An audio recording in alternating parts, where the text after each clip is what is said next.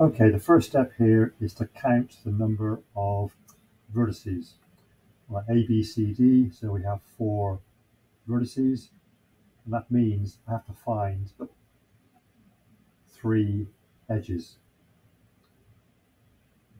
So I want 3 lengths to complete the graph.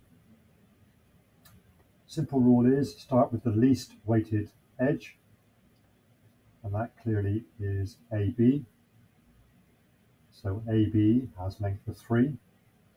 Then find the next least edge, which here is 5.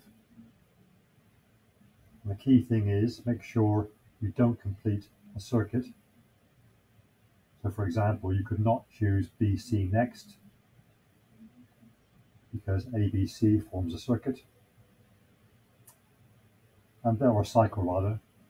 And then the next weight is AD. And now we're done. We found 3 of them, and those 3 cover ABCD. So that means my length of the spanning tree will be 14. And here, in fact, all they want is which of the edges do you need? Well, there they are, AB, AC, and AD is the answer you need.